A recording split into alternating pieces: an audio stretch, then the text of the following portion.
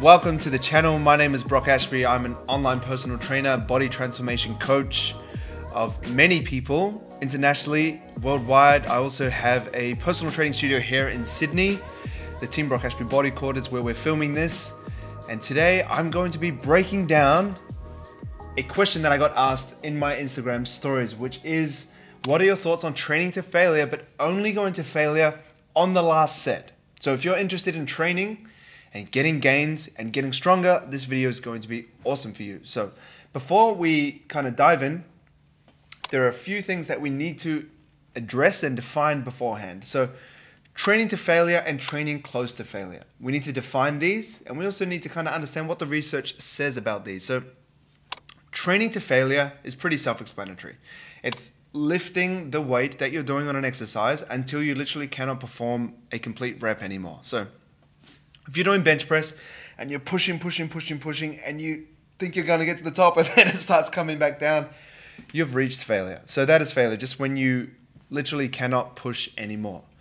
Training close to failure, though, is different, and there's ways we can measure it. So we have something called reps in reserve, RIR, or we have something that we can also use, which is RPE, or rate of perceived exertion.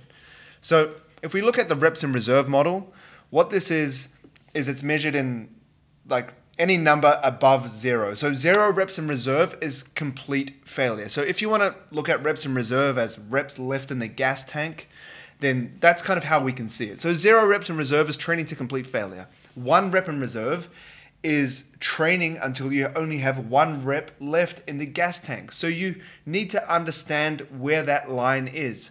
So if I'm doing bench press and I finish it and I rack it, and then someone pulls a gun to my head and says, do 1 more rep. If I could only do 1 more rep and then I try and do a second, but I fail, that is 1 rep in reserve completely. So 2 reps in reserve is going to be 1 away from that. And 3 reps in reserve is going to be if someone comes up, puts a gun to my head and says, do 3 more reps. And I just get 3, I go for my 4th and I fail. That is a honest, true, genuine 3 reps in reserve. So that's how we measure that. RPE, or rate of perceived exertion, is a general and easier to understand 7 out of 10, 8 out of 10, 9 out of 10, or 10 out of 10. 10 out of 10 is training to complete muscular failure, no reps left in the gas tank, just like 0 reps in reserve. 9 out of 10 intensity is like training at 90%. It's a bit hard to gauge though, so what I like to do is kind of tie them to reps in reserve. So this is how I educate my clients in Team Brock Ashby. We have 0 reps in reserve, which is 10 out of 10 RPE. We have 1 rep in reserve, which is 9 out of 10 RPE. We have 2 reps in reserve, which is 8 out of 10. And then 3 reps in reserve is 7 out of 10. You still following me? So they kind of tie in, and it depends on what way you want to think and what works better in your mind, but these are ways to educate us on training to complete failure or training close to failure. So what does the research say about it? With the research, training close to failure is potentially better than training to failure. It's context dependent, obviously, but if we train to failure, it's massively taxing on the body. Doing a squat, maybe that's not the best example. Doing a leg press until your legs literally shake and give way is taxing. That's full on. I don't know if you've ever done it, but it's not fun. Doing a squat, and I've done this quite a few times, like squat until you can't get back up and you have to throw the weight off your back. It's not the safest, first of all. That's why I thought it was a bad example, but that takes the absolute gas out of you. But if you go with 1 rep in reserve, so you do a squat, you finish the rep and you go, I could probably do 1 more, but I'm just going to finish there. That gives you almost the exact same hypertrophy response than going to complete failure. But it saves you on the amount of energy that it costs you and the amount of injury risk that you get. So that's why I think training close to failure is a very good idea. Training to failure can also be good because it is better than training close to failure in terms of the signal that you're sending the muscles, but you do get increased soreness, increased potential to injure yourself, increased fatigue, and all that kind of stuff. So it's just something that you have to take and kind of use every now and then. Right. So moving on, that's kind of like what the research says about training to failure. It's a great idea, but it can be taxing on your body. Training close to failure is a good idea. It may be a slightly less strong stimulus to build muscle, but all round, in terms of injury risk and all that kind of stuff, it is a bit safer and better long-term as a sustainable approach to lifting weights and getting jacked. I do want to introduce, secondly, this concept of involuntary and voluntary reps. So when we look at voluntary reps, these are reps that go up without a fight. So a voluntary rep is where just everything's working as we want it to be, like a volunteer coming to help. So if we're doing reps of 8 reps of dumbbell chest press, and they all go up at the tempo that they're designed for, so 2 seconds down, 1 up. They are 1, 2, and push. 1, 2, and push. And all the reps are that same speed. Those are all voluntary reps. But what we want to build muscle, and a good signal to build muscle, is going to be these things called involuntary reps, where the muscles are involuntary needing to help. And you're kind of calling on more muscle fibers to lift the weight because the rep slows down. So let's say we're doing 8 reps again, and 5 of those reps are 1, 2, up. 1, 2, up. They are voluntary. But then the last 3 reps, you go 1, 2, and it's not just up, it's up, like that. And then you go down for 7, and you're up. And then you go 8, and it's even slower. It's kind of like a 3-second up. Even though you haven't followed the tempo, the intent was to get 2 seconds down, 1 up, but the actual application of the rep coming up was a lot slower. That means that our muscles have kind of involuntarily had to call on more muscle fibers to lift the weight. These are the ones that we want. And that's why, to answer this question very soon, if we don't have these involuntary reps, training close to failure, where we have these reps coming in and calling on more muscle fibers to lift the weights, we're not training hard enough to build muscle. So if we were to only train to failure on the final set, we may not get enough involuntary reps to build as much muscle as possible in our workouts. So it kind of depends how far away we're training from failure on those other sets leading up to the final set. So obviously, if you're training to failure on that final set is going to be very hypertrophic, or it's going to have high muscle building potential. But if these other sets that you're doing leading up to that final set are too far away from failure, then you're potentially only going to have one really good muscle building set. And that's a bit of a letdown. If you're in the gym doing 4 sets of chest press, 4 sets of lat pull down, chin ups, bent over row, bicep curls, and only one of those sets is going to build you muscle, it's going to feel like a bit of a waste of time. So I don't think that's a very good strategy in terms of going into the gym to try and build as much muscle as possible. In terms of getting strong, it could be a viable strategy because getting stronger is different to getting as jacked as possible. Strength training is different to bodybuilding.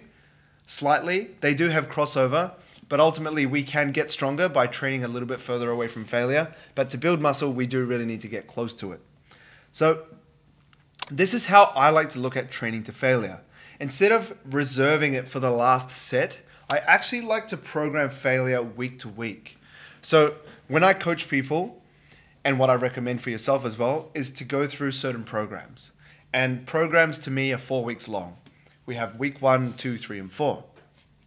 With week 1, it's a new program. You may be facing new exercises, you may be facing a new tempo, new number of sets, new number of reps. So instead of doing 4, you might be doing 8. Instead of doing 8, you could be doing 2.